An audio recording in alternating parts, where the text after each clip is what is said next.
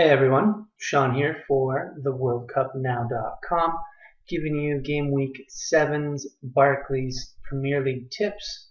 And this week's subject is going to be focusing on Luis Suarez and Daniel Sturridge. And who should you pick? Should you have both? Should you have one? Should you have none? So I'm just going to go through that, and then I'll flip over and we'll go through some of the fixtures. I do want to keep this video short because I could go on and on about these two, but I just want to have a short video for you guys this week to help you guys out. Keep in mind too, if you have transfers or you have a free transfer such as myself, don't be shy to just hold fort and save it so that way you can have a double transfer for when you return from International League. So that way you can take advantage of some of the price rises. You can see who's going to be, rising. That way you can have a good team value and etc. You can see that in my other videos. So, getting to it, Sturridge and Suarez, you can't really look at them first without understanding the midfield behind them. A big change that allowed Sturridge to have a little bit more quality was Coutinho. And he's actually out right now and still going to be out probably until after the international break, even though Rodgers has been a little bit optimistic about when he's going to return, so we'll keep an eye out on that. But what that has allowed is that it's allowed Moses to come in and just kind of vary the play a little bit. You do have Sterling, who's a little bit youthful, a little bit fast, but he tends to be a little bit exuberant and try to I'm not going to say be too showy, but he may be trying to take things a little bit too far when he should be passing it off and getting chances and realizing that, his time will come, but he needs to be that mid player. Coutinho comes back, however, it's going to raise some questions with Sturridge and Suarez, just because who is he going to feed it to? Who is he going to favor?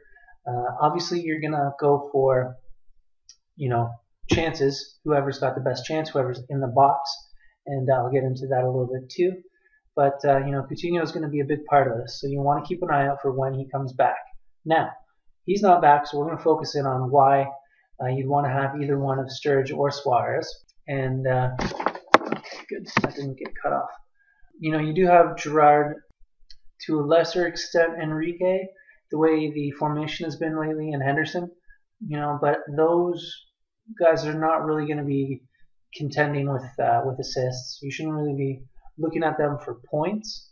Really, you should be focusing on Suarez and Sturridge, and to a lesser extent, once Coutinho gets back, you want to maybe take a look at him. Now, looking at Sturridge, he's had an excellent run. Again, I think he got his most point haul last game week with a goal and 2 assists. But that was kind of overshadowed because it was Luis Suarez's first return back since the incident, etc., and he got 2 goals, on his first game back, which is pretty commendable for such a long break and then coming back into action. The effect of Suarez coming back on Sturridge is that he's not going to be on the ball as much. He's going to have less time with the ball, and he's going to see less chances in the box. Suarez tends to be a little bit of a hog, but that's not going to say that he isn't going to pass off if there's a straight opportunity for a goal. And when comparing the two, Sturridge is obviously cheaper, so that can free up some capital for other players, your midfields, defenders, whichever you want to, or however you see fit. The advantage to kind of having Sturridge is that he does have the goal threat. He can still score, but he also has the additional outlet of Suarez, and that was seen in the last game with 2 assists. So 2 assists and a goal, that's a pretty good point haul. Now, even if he gets 2 assists, that's still good. Now, it's going to be interesting to see how that affects in the bonus point systems in terms of chances created, but it'll be good. And one thing with Suarez being back to Sturridge's detriment is that he's going to have less touches in the box. Now, basically everything that I'm saying with Sturridge can be applied to Suarez. Now, Suarez, the disadvantage is he's not very conscientious with the ball. You're not going to find Suarez getting 2 assists, 3 assists in a game. Suarez is a striker. He's a finisher. That's what he's going to do, and that's what he's paid to do. So that's understandable. So he will get goals. You've seen that. Last week he had a brace. He's going to have a lot more touches inside the box, whether it's from crosses or just small, short little chips from Sturridge. And he's going to have a lot more possession within the box, which means that he's going to have a lot more opportunities to score goals. Pardon me. So looking at last week's game, he had 7 shots, and 4 of those came from inside the box. So those are really good scoring chances. If you think about it, that's 4 attempts on goal, 2 goals, 50% conversion rate. There's probably more that you want to put into that, but that's just a simple stat that's just running through the head right off the top. Didn't really look into that too much, just in terms of how many shots he had inside of the box compared to Sturridge. But it's definitely something you want to consider. Now, which one should you own? It depends on who you have in your front line.